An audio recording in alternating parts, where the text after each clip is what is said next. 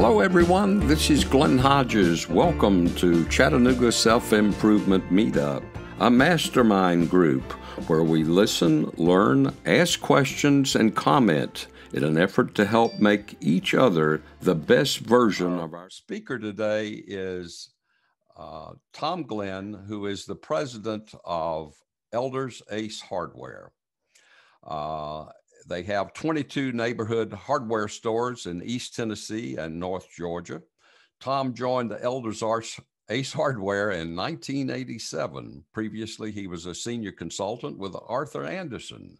He's the past chairman of the Chattanooga Chamber of Commerce, where I first heard him speak. And boy, did he do an awesome job.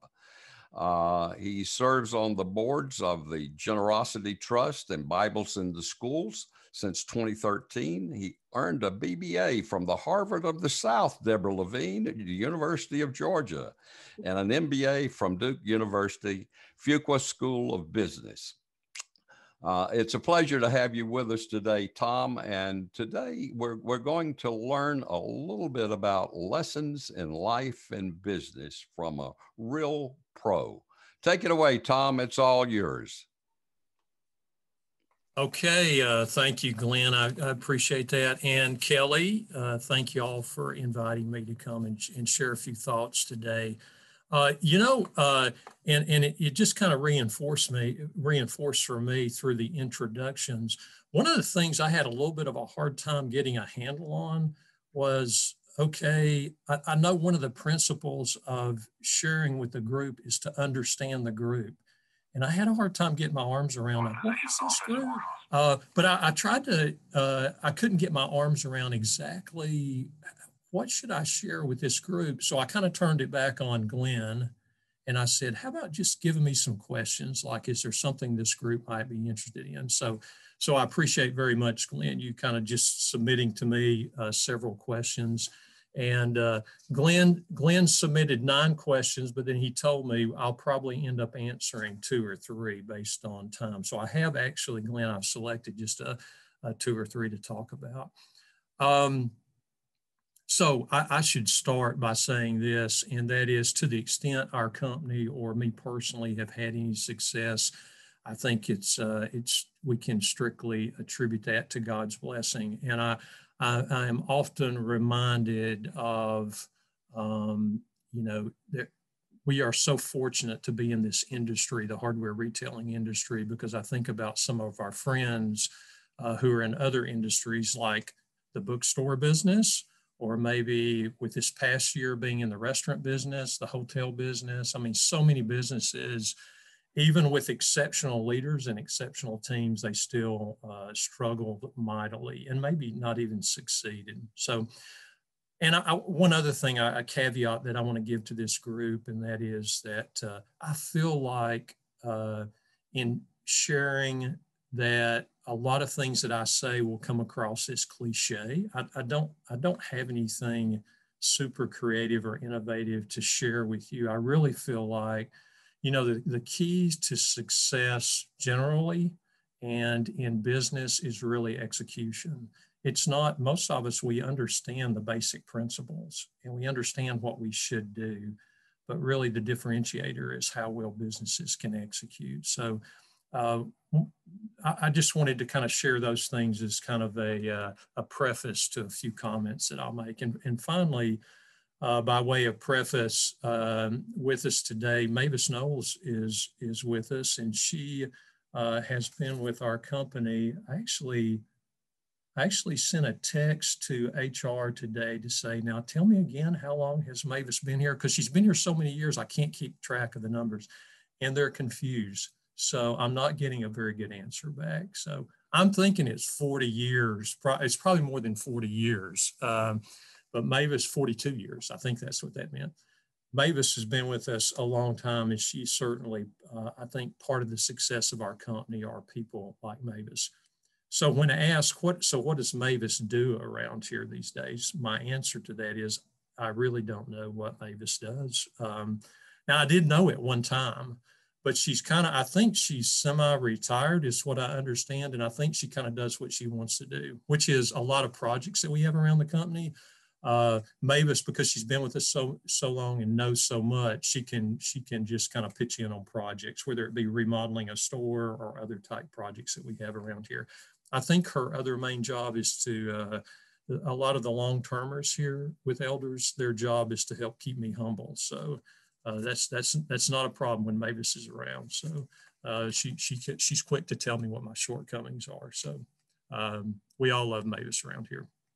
And by the way, Mavis is Kelly's mother. So I should say that. All right. So Glenn submitted just a few questions to me. And his first question was, so just give us a little bit about the story of elders. And I'll go back 102 years ago. And that is that my grandfather, I grew up in Chickamauga, Georgia. My grandfather, he was the postmaster in Chickamauga. And then he ended up opening a hardware store. My father, who is elder, and for whom we named our company after he passed, my father was an engineer. But my father came back and worked with his dad in Chickamauga for a few years, learned the business, and then came to Chattanooga with 3 partners, and they opened our first store in Chattanooga 51 years ago in 1969. And one of the stories I love that Dad would tell about that first year, and it's something that I have a hard time relating to, is he said, at the end of the first year, we opened a store on Highway 58, for those of you who are Chattanoogans. We opened a store on Highway 58, and when we opened the store, that location was in the country, and it was on a 2-lane road, which is now a 5-lane road, but it was a 2-lane road. Probably Dad was not real sophisticated about locating retail stores, but it ended up working. But after the first year, he told the story, and I think he just told the family, but he told the story that they lost $5,000 at that store the first year. And he said, I thought that I was going to lose $5,000 a year for the rest of my life. And that's meaningful to me because I've never been through that. Because when I came to the company, we had 6 stores, and then we closed the store. We ended up with 5. But we had 5 stores, and we had some degree of success at that point. So I never knew the I guess the concern of not knowing if the business was going to be here the next day, because we had a little bit of momentum when I joined, and so I've never really known what that feels like, and I really didn't sense it at home. I was a young boy when Dad and his partners opened this store here. I will say this, and then I'll move on. But so when he opened the store at Highway 58, my brother and sister and I and mother would come to the store before it opened. And then once it opened, on Sundays, the store was closed. Our stores are open on Sunday now, but the store was closed on Sunday. So we would come to the store on Sunday from Chickamauga. We still lived in Chickamauga. We would come to the store, and one of my jobs, pretty sure this is a violation of child labor these days, but one of my jobs was to operate the pipe machine, and we could not buy different lengths of galvanized pipe back then, so we had to cut it ourselves and thread it. And so I was operating this piece of machinery that we wouldn't dare let a miner operate these days. But I operated that, and I don't know how many pieces of pipe I cut and threaded. I'm sure hundreds, if not thousands, back in those days. So that was my introduction to this business in those early days. So, well, since then, Glenn's already said we're at 22 stores now, and we're in other markets, and we actually are planning to enter the Nashville market this year. So we'll continue to expand. So I won't say any more about the history of our store other than just that. I did want to move into really Glenn's maybe I'll say first question, and that is, he asked me, and I'm just going to read the question that he sent me. He said, "What was your father's principles of success?" And then he followed that with a question that was, "Have you modified the success principles he used to grow the business?" And so I really want to kind of answer both of those together. And by the way, Glenn, once I get started talking about our business, it can go on for days, right, Mavis? So just stop me when you're ready for me to stop. And if we want to ask questions or want me to answer some questions, I'm happy to do that. But, and one thing, Glenn, I appreciate about the questions you submitted is, and it's always helpful for me when I share a few thoughts with folks, it causes me to think, it causes me to reflect on our business. But so what are some of the principles of success? And I'll start with Dad. And although I've been fortunate to be able to have an education, a formal education, I really consider the best education that I ever received really came from Dad and from working with Dad. And a lot of people, they struggle working with their parents. But for me, there was never any struggle whatsoever. Matter of fact, when I started, when I came here from the accounting firm, Dad said, you know, Tom, there's one thing that we need to have this agreement between us. And he said, you know, if we ever get crossed up and we can't reconcile that, he said, you know, one of us is going to have to go.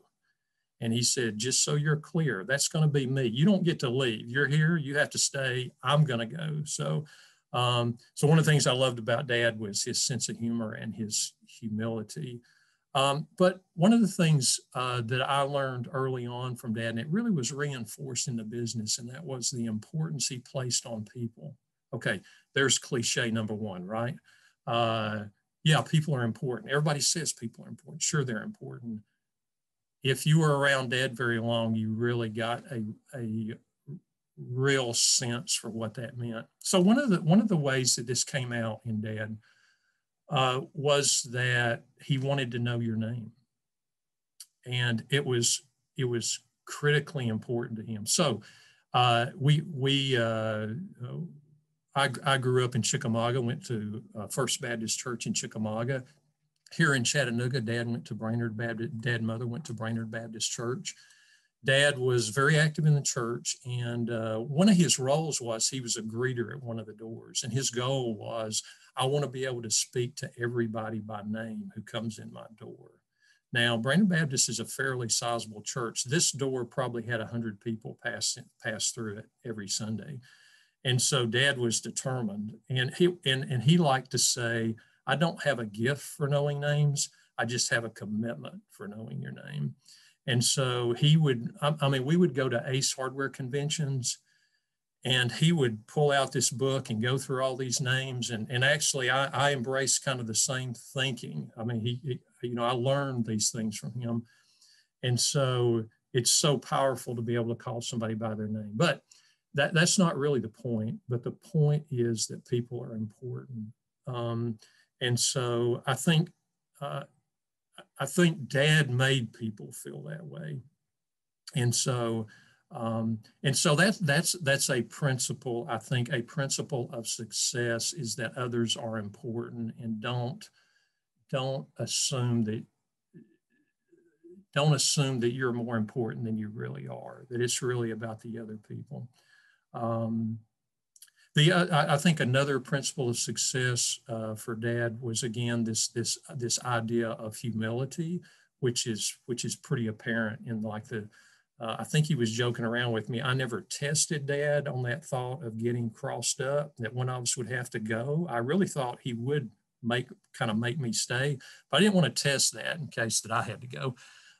But Dad was, I think, truly a humble person in spite of his success.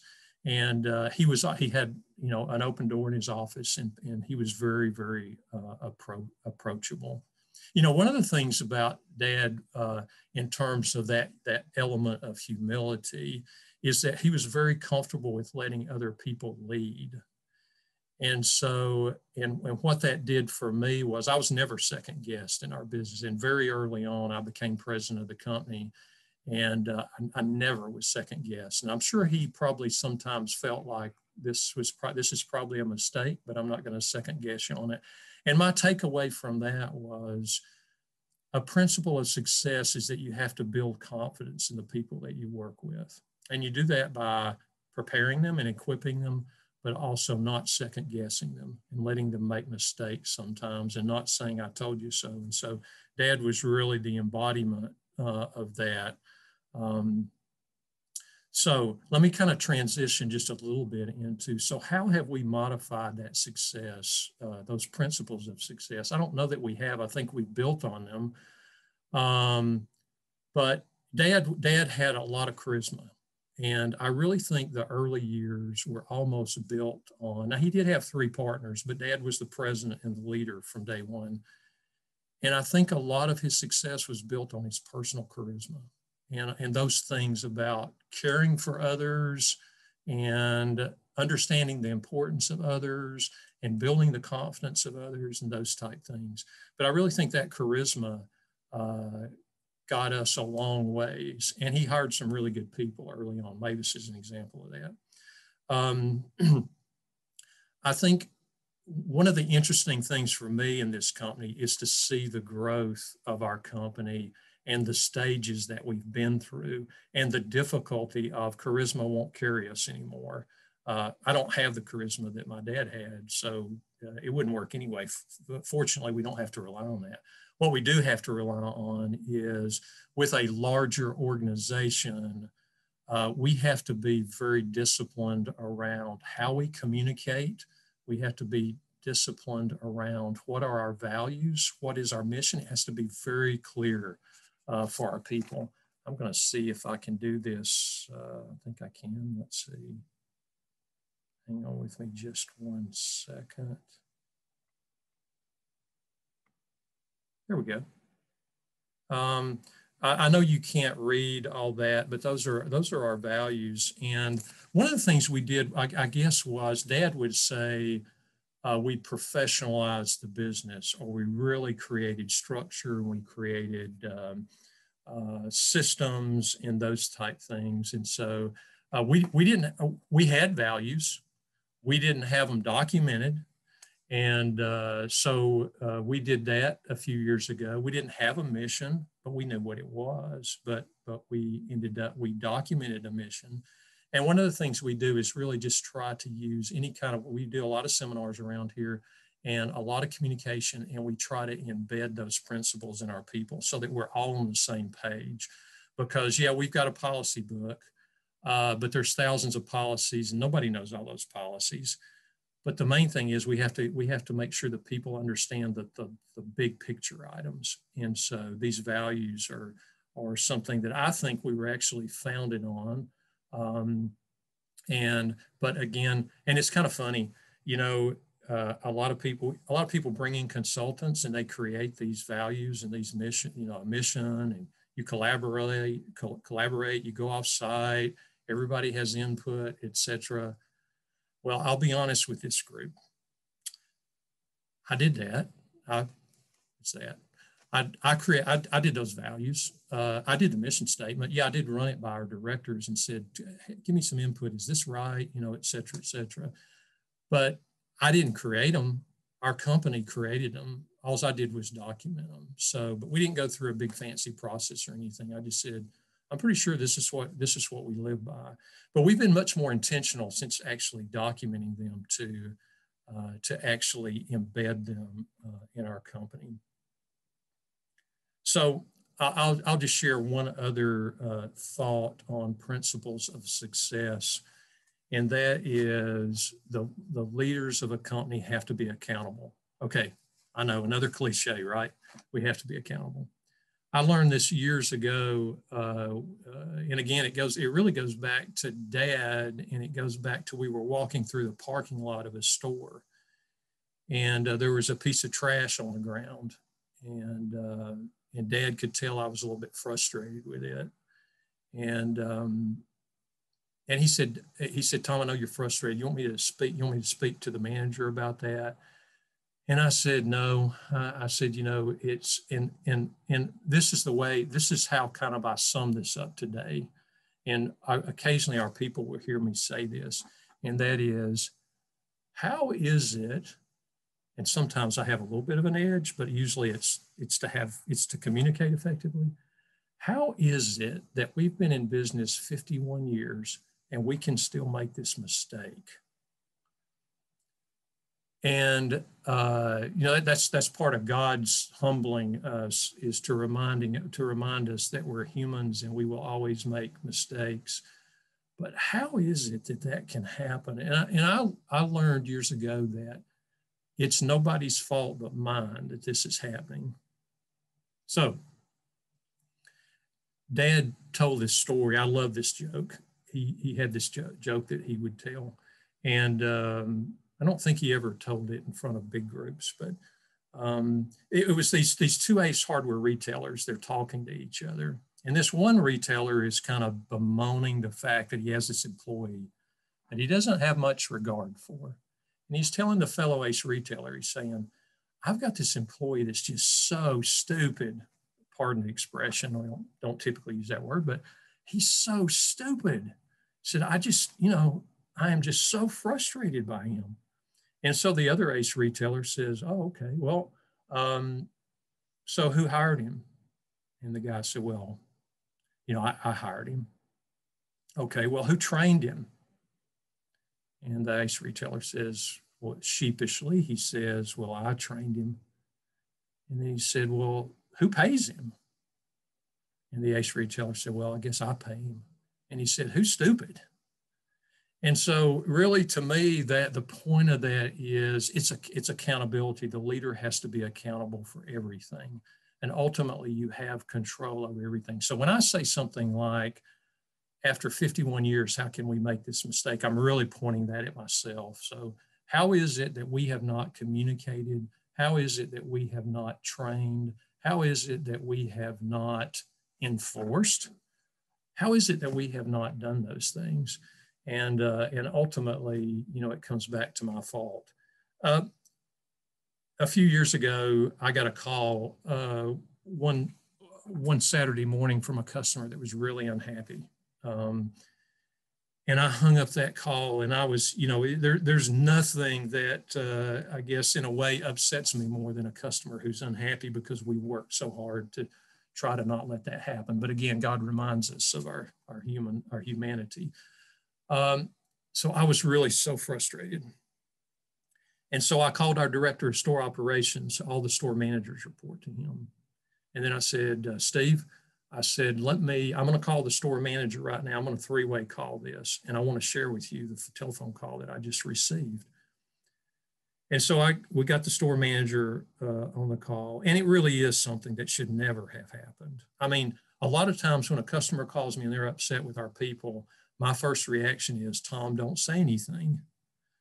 Because there's another side to this story. And usually our people use really good judgment. And usually I probably shouldn't say this to this group because many of you may be customers or prospective customers. A lot of times the customer is wrong. And so I'm going to try to support our people. But in this case, you can kind of tell after you've done this for years and years, we really messed this one up. So I was on the phone. I explained to them. They probably sensed my frustration. I explained to them what had happened. And this manager did not excuse it, said, yeah, that's what happened. And I said, whose fault is this? And of course, and again, this is kind of for effect a little bit. And so there's silence on the phone because I suspect Steve was thinking, I guess I'm supposed to say, he's over all the stores. And then the store manager probably was thinking, I guess I'm supposed to say it's my fault. And after a little bit of silence, that's one thing I learned years ago is let the silence rest on other people. After a little bit of silence, the store manager spoke up and he said, I guess it's my fault. And I said, no, it's not either of your fault. It's my fault. So how is it that our company can make this mistake, even from some of our most junior people? How is it? Have I not communicated the mission? Have I not communicated the values? I mean, the answer to those questions, it was rhetorical at the time, but the answer to the questions is, the answer is no. I mean, we have 550 employees these days, but we missed something in there. And so it just kind of, reinforces for me the importance of, we got to figure out, I mean, we're not touching everybody, so we got to figure that out. Glenn, I think I'm I'm probably about out of time. I did want to maybe just a couple of comments about, you had asked about culture. And I will just say this, and that is that we are, and a lot of ACE retailers around the country, we are so focused on customer service. Okay, another cliche, right? Customers are number one, whatever, blah, blah, blah. Very cliche. But we, and Mavis could probably attest to this, or if she can't, I would hope she would fake it in front of a group of guests like this. But we are so obsessed with customer service. I participate, we do an orientation class for all new associates that we hire throughout the year, and I participate in that because I think it's important that the president, they hear me speak to the importance of helpfulness in our mission. A couple of things around helpfulness. One is two things. One thing that we say around here is when it comes to customer service, there are no policies. There is no organization that does a great job with customer service based on policies. It's based on people's judgment. And we don't have to use judgment with every customer, but occasionally when we run into sticky situations or problems or decisions when we have to go above and beyond, we want our people to know that we want them to have the confidence, I'll go back to what I was saying earlier, to have the confidence to make a decision for our customer. And a lot of times we have to train our people, and this is one thing that we say, we have to train our people. If you rule in favor of the customer, don't think that you're ruling against the company. If you're giving money, if you're making a concession, think about it's a win-win. You have just ruled in favor of the company too, because we don't think of that customer as one transaction. We think of that customer long-term. This is a relationship that we have. And you see on right here on the values, build relationships is one of our values, whether it's with our people or whether it's with our customer. So it's critically important. But when it comes to customer service, there are no policies. Get that out of your mind. We're not going to tell you, well, the policy is, we better not. Y'all please call me if one of our people says that. I'll know that I'm not doing a good job at getting that across. There's one other thing. I'm a CPA. My brother's the CFO at our company. He's a CPA. I like to tell our people this because sometimes we think about money when we're talking to a customer. This is an expression I like to use. You take care of the customer and the money will take care of itself. Don't worry about the money. You take care of the customer. If the money starts being a problem, I can assure you there's some CPAs in the office that will let us know, and we'll have to kind of recalibrate and we'll have to rethink some things. But don't worry about the money. Just worry about the customer. And we have people that watch the numbers real carefully, and our managers do. I mean, it's not like we're irresponsible with the money, but our managers are watching that. But by and large, our line people, they don't have to worry about that. One final thought on culture, Glenn, I'll stop. And that is, I heard this several years ago, and that is you can put a great person in a poor culture, and the culture will win every time. Conversely, you can put an average person, or maybe even a below average person, in a great culture, and they will step up to that culture. And so part of our job around here is to create a culture that we can hire average people that will step up to that. Because I like to say, when I talk to our leaders in the company, I like to say, do we hire better people than Home Depot and Lowe's? And we got some great, great people. But I'd like to think that, we don't have an advantage in the marketplace in terms of necessarily we don't have an advantage or disadvantage in who we hire. But what we do have an advantage with is the culture we have, the emphasis on people development, the emphasis on training, the emphasis on building relationships internally, the fact that I try to know everybody's name in our company. Now, I don't. Let me finish with this one little secret because I want to tie back in the name thing. So I have an app on my phone these days that HR keeps current for me. It has 550 photos in it, and it has everybody's name, and it has their start date. And so when I'm out visiting stores, and it's sorted by store. When I'm out visiting stores, and I've let people know this, I'm not ashamed of it. When I pull into the parking lot, the first thing I do is pull out my phone and look through all the pictures and the names of the people who work in the store. And when I go in that store, I do my best. I'm not perfect at it, but I do my best to call people by name when I greet them. Again, that's something that Dad reinforced for me, that it's important. One of our values, and you see it on here too, is to stay small while growing. And to me, staying small means we don't want to be a big corporate, impersonal corporation. And a big challenge for us is that as we add stores and we add people, how do we still feel small internally? And how do we feel small to our customers? And so one way that again, I try to do that, and some of our leaders in the company do, is again, I pull into the store, I look at the names and I go in. And even if it's somebody who's fairly new, I do my best to call them by name. And nowadays we've enhanced the app so that when people are hired on, we've actually got hobbies listed in that same app.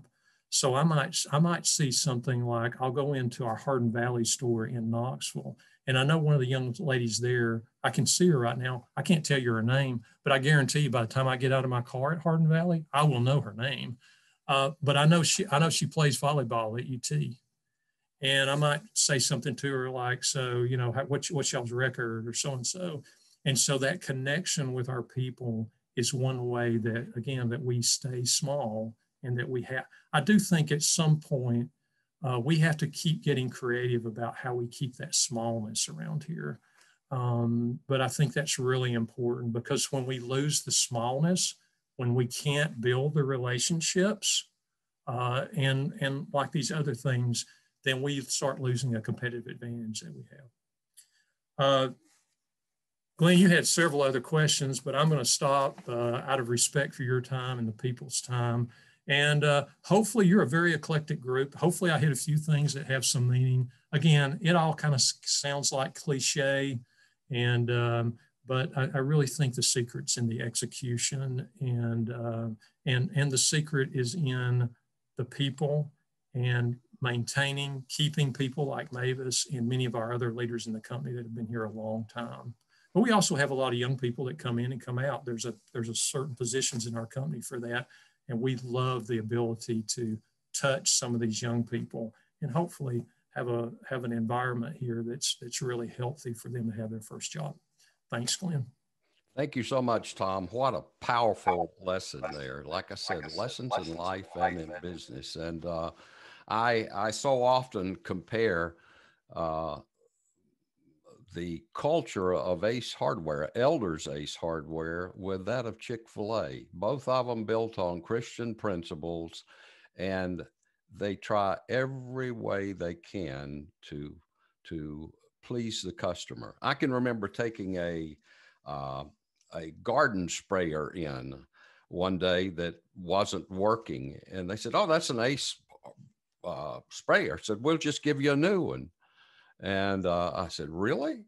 I was thinking I was going to buy a new nozzle for it or something. And I said, "Well, you know, I've got another one in the garage, and I got the same problem." "Well, bring it all back." Well, I got 2 new sprayers that day. Anyway, I never will forget it. But I do have one complaint, and COVID had a little bit to do with it. I have stopped by Ace Hardware when I really didn't need something, but I would think of some little something I could buy so I could get a bag of popcorn, the best popcorn anywhere around, unless you go to the movies. In fact, I think better than the movies. Some of them are not keeping it fresh. They pop it up in batches. And I saw one where they just dumped these large bags of pre-pop popcorn in the bin. One other quick story. I had a hot water heater that went out just before Christmas. Not a good time for a hot water heater to go out. My daughter was coming in from Atlanta. So I discovered I needed a new thermostat.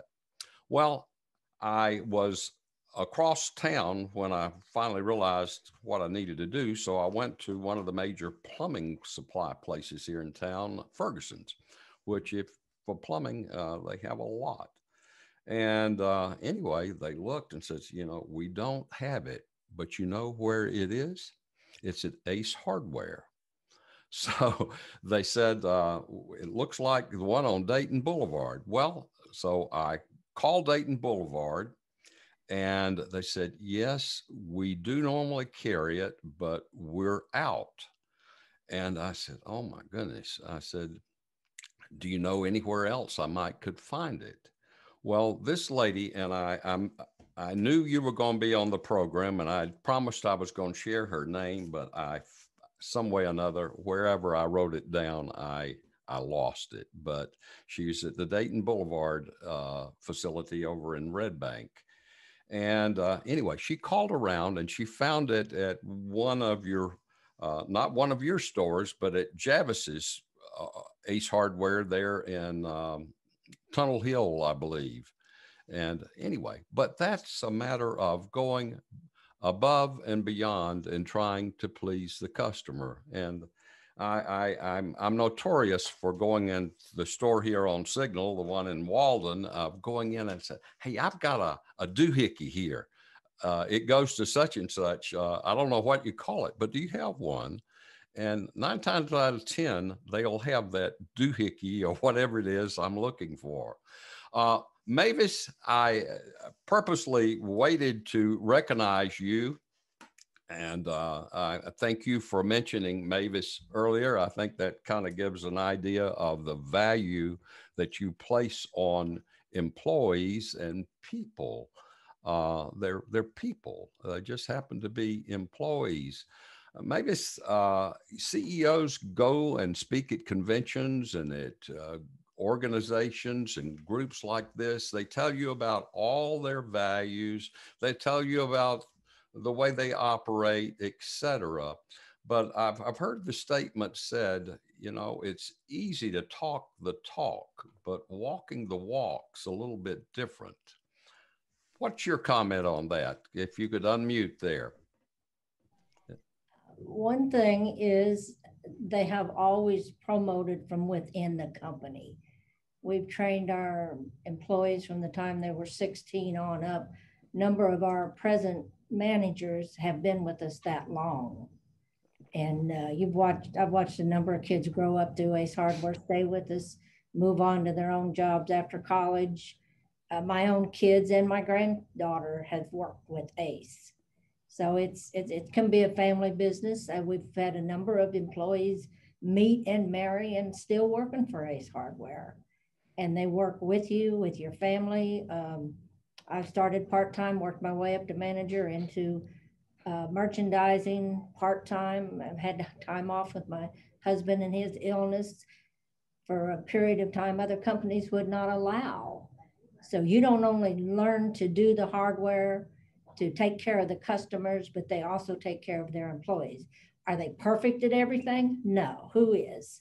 But after going on to 42 years, I can't say that I wouldn't recommend Ace Hardware for anybody to work at or shop at or meet most of the employees that we work for. A lot of them, like Tom says, we got so many of them anymore, I don't know. I used to know all of them because I'm in and out of most of the stores. Most of the year, I'm in and out of most of them at any time. But it's hard to keep up with that many people anymore. But it's a good business. They're family oriented. They're customer oriented. They help with educations. They are, I don't know, it's family to me. Thank you so much, Mavis.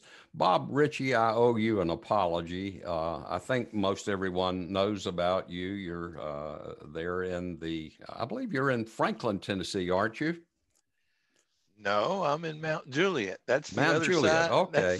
All right. That's the side I knew that's you were not near over any in Middle water. Tennessee.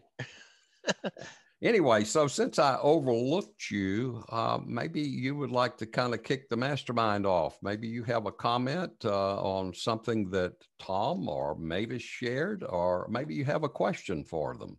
Yes, I have a big question. Like I said, I live in Mount Juliet. Uh, we have had two Ace Hardware stores come and gone, and a good majority of them in the Nashville market area have closed down. I don't attribute that all to the big box stores because, like you said, customer service, you don't get sometimes a customer service or the interest. They'll tell you where something is at the big box stores, but they don't go beyond trying to help you out or anything. So, what do you see as the biggest issue to both Mavis and Tom? The biggest issue as far as all these stores coming and going. I mean, Mount Juliet, when we moved here, we had 3,000 people. Right now, we have 30,000 people in the years that we've lived here, which ought to be more than enough to support an Ace Hardware store, but yet we can't keep them in town. I would say customer service and being there with the merchandise that they need. We've taken over some stores that weren't producing like they should, and a lot of time is due to the fact that the merchandise wasn't there. They didn't have enough employees. The employees weren't trained to handle the customers or to know what the inventory was for.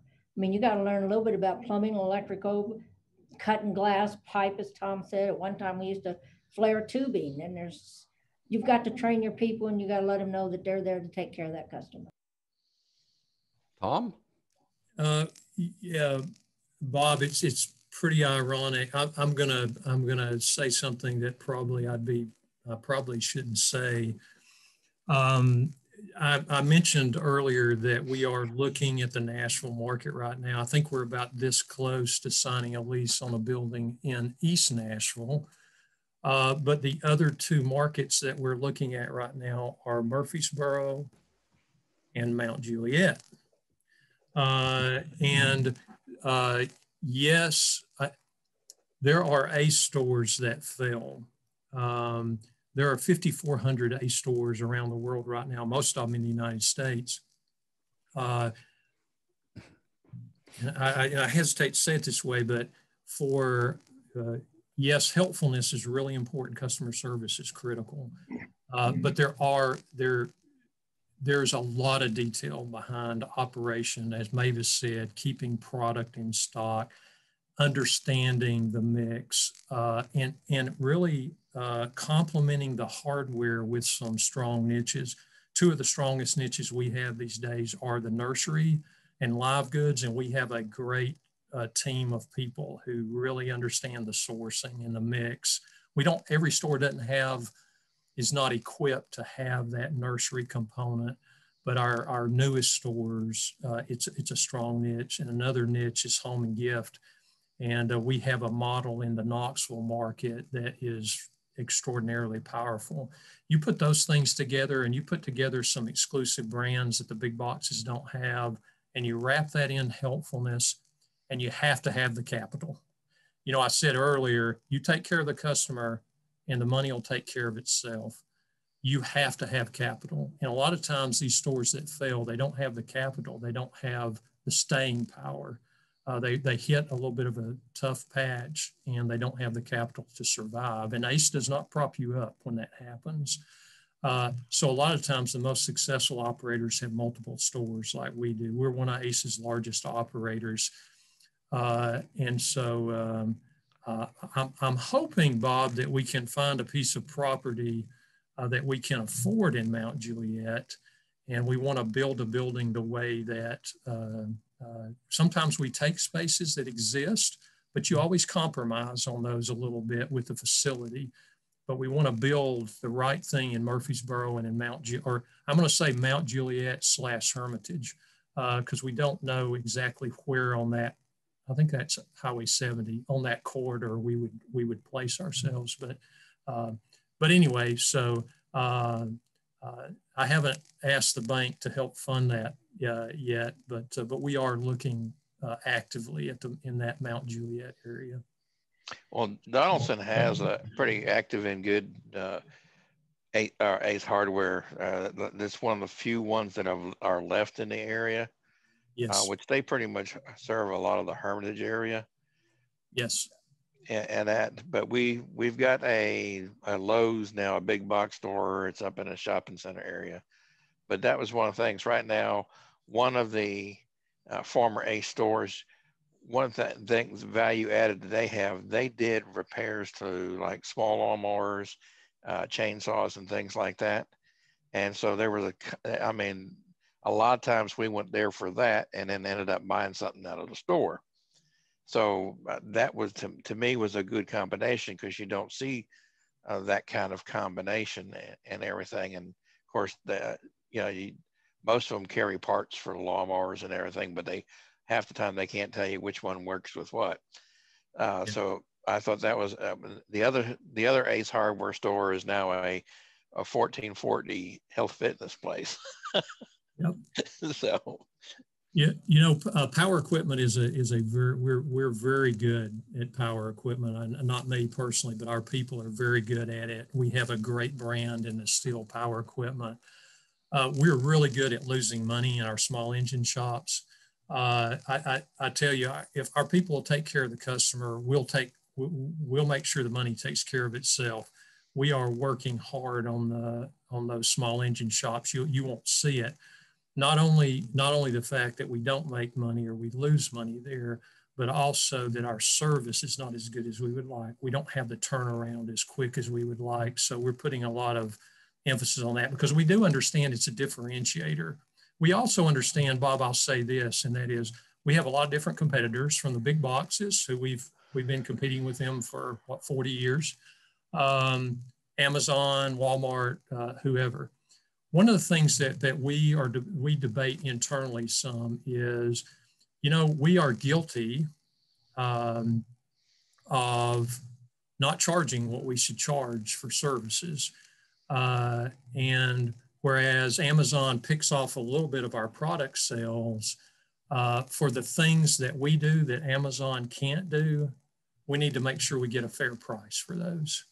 And I think small engine repair is something that we probably too often we do it at no charge, and so we need to tighten up our operation there. I mean, you have to. The market requires you to be competitive from a price standpoint. I mean, can you be a little higher on some things? Yeah, but you can't be much. I mean, you got to be competitive, whether it's with Home Depot and Lowe's, whether it's Amazon. But for things that only we do, we have to get the fair price for that. And we don't need customers buying on Amazon. I don't have an attitude about this, because, the market's the market, and customers are going to make the best decisions for them. But it's, if customers buy a product on Amazon and come to us for services that we don't make money at, that obviously doesn't work for us long-term.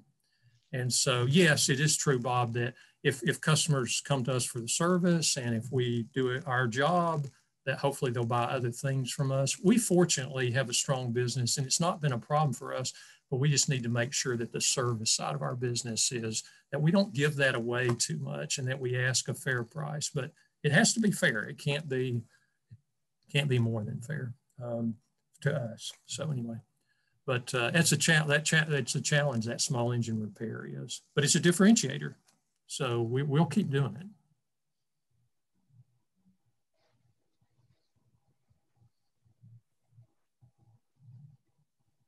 Did I suck all the energy out of the room with that? No, sorry about that. Glenn, you're on mute. You're on mute. Hey, Glenn, you're still on mute. My bad. I was telling Liz she needed to unmute. So my bad. But I was saying that, as an educator, you might look at this a little bit differently. They don't teach this stuff in school. I wish they did. So as an educator, what have you got to say? What are your thoughts on some of the things that have been shared today? I think this has been eye-opening, because from my perspective, this is what's missing right now in college education. So we go through our textbooks, we hit these perfect scenarios, and we don't discuss these intangibles. And so as I was sitting here, just to stay small while growing, I think on college campus right now, there's a longing to be connected. And so that really hit home, but we're not really instilling in our students practical ways to do this. So instead we're, economics, supply and demand, or sports psychology, exercise is good for you, but we're not thinking about these intangible. And so from my point of view, it's just providing opportunities for students to listen to individuals who have experience in the real world instead of professors who are lecturing from a textbook. So this has been really informative. And I think it's just allowing students to get connected with individuals with real world experience would be incredibly helpful just in higher education in general. I think you're dead on there. And I think one of the changes that we're going to see, the higher learning institutions are struggling like they've never struggled before because of COVID. And all of the information that's available online that's free.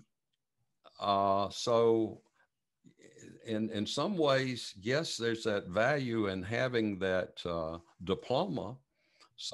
Many employers require some degree of education, but more and more people are starting businesses on their own, online businesses and whatever, and they're teaching and learning things such as we learn in Chattanooga Self-Improvement Meetup that Tom and Mavis have shared with us today. So I think that probably higher institutions of learning are going to need to maybe make some changes along the way if they're going to sustain where they are. Growth is probably the furthest thing from their mind. It's a matter of holding on to what you had. So if you want to comment, point, Glenn, Maurice, yeah.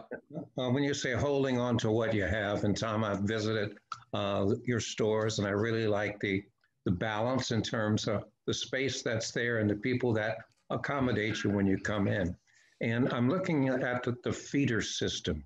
They don't teach shop in schools, pretty much, but there's no reason why you can't go into the schools occasionally and tell people, do you understand or do you know what happens at a hardware store?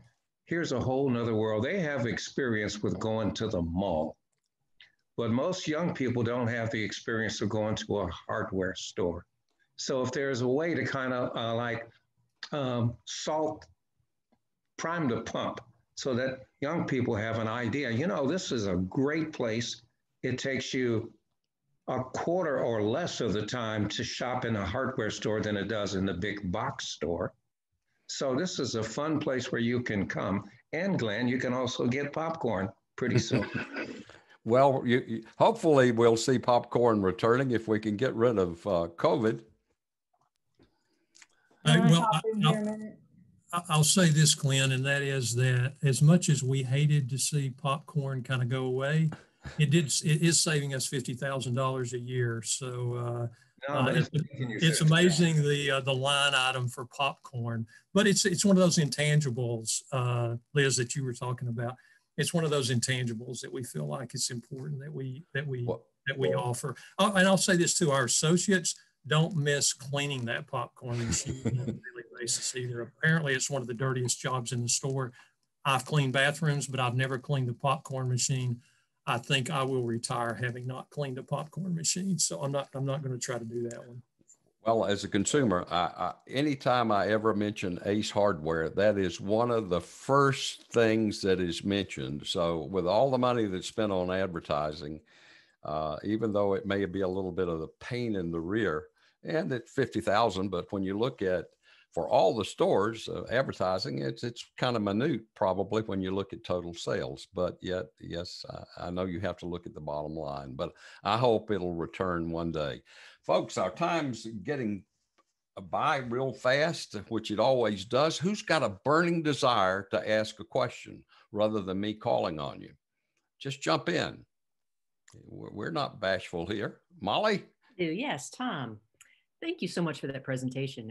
It was wonderful. And coming back to basics is so important. I also want to let you know that my experience of ACE fits in with your values. Going into ACE confused about something or other that I'm fixing or trying to figure out. And I'm always, every single time, I've been treated with respect, and I've left feeling in a better mood than when I went in. Like, oh, what am I going to do about this? And it's just been beautiful. I'm curious how you train, or your managers and train your employees to deliver such extra compassion when they're doing their job. Well, thank you for that. And I think it's just, and I hate to be cliche, but we're very, very intentional about that. Mm-hmm. Like I say, we try to untrain people. We try to untrain them from protecting the company. You focus on the customer, and a lot of people, they're loyal to the company. They want to protect the company. They don't want to give you a refund. They want to treat you suspiciously if you're asking something extra. And we try to untrain that from them. And again, one thing that we do, and I learned this from years ago from Ritz-Carlton, is that every week our stores, we have huddles every day. And every week we are talking about, across the 22 stores, we're talking about the same topic. Now, we have some different topics, store specific, but there's one theme for the week. And we go through the values. There.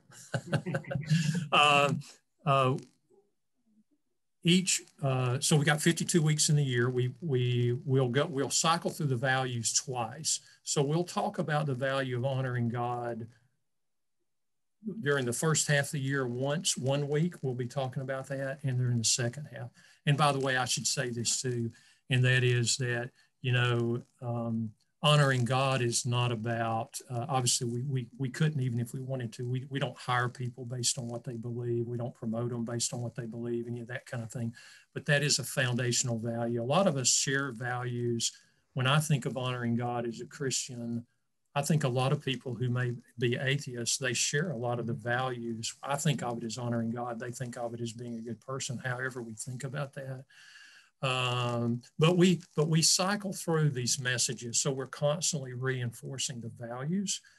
We have a list of 10 what we call elders empathy, and it's situations in the store to recognize that there are icons in the store that are you as the customer are not.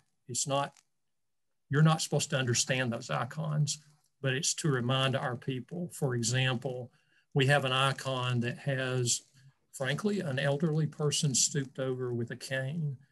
And that is reminding our people as they see those icons that when an elderly person comes in, maybe there needs to be a little extra care. Maybe we need to go to the shelf for them and we need to bring something back to them. We need to be sensitive to that. There's an icon that shows a couple with a child.